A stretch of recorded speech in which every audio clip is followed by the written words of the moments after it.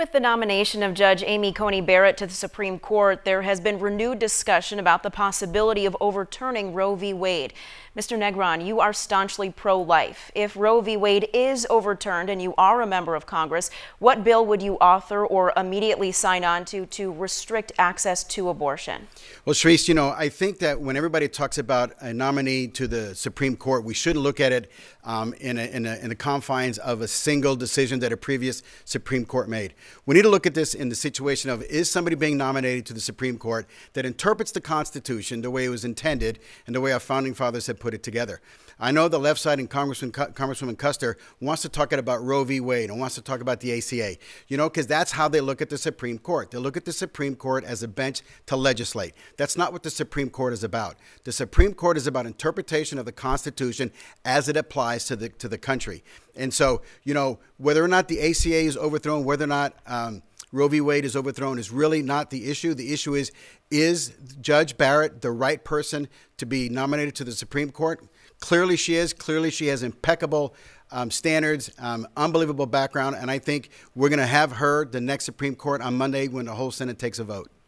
But Mr. Negron, would there be legislation that you would support or want to sign on to that would restrict access to abortion? Well, it's very clear, Sharice.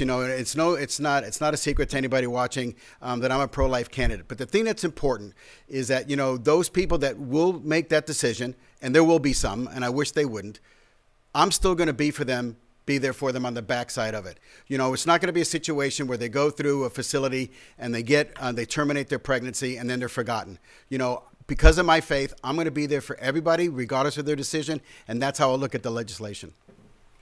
Congresswoman Kuster, you are staunchly pro-choice. If Roe v. Wade is upheld and Congress feels empowered to codify abortion rights, how far would you be willing to go in allowing late-term elective abortions?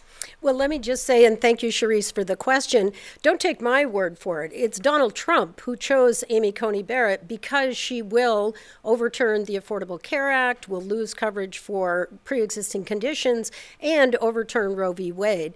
And my opponent's position is really very extreme. He does not believe in any termination of pregnancy, even in the life of the mother, or rape or incest. I was an adoption attorney for 25 years, so I feel I've walked the walk on this issue, and I feel very strongly. I think Roe v. Wade balanced the equities, and I believe that should be the law of the land. It is, and if it's overturned, we will codify it in a Democratic Congress. You were invoked, Mr. Negron. Yes, thank you. Talk about extreme. You support a bill that actually would take a life after it's actually been birthed by a mother. That's extreme.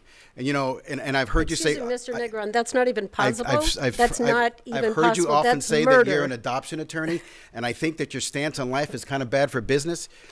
What I believe in is that there's a situation out there that these women, some of them will make that harsh decision, absolutely, but we need to be there for them regardless of it, and so that's the situation we go to. Mr. Negron, I think that's where we differ. I've represented over 300 birth mothers. They were facing a difficult decision. They chose to carry the pregnancy, place the child for adoption.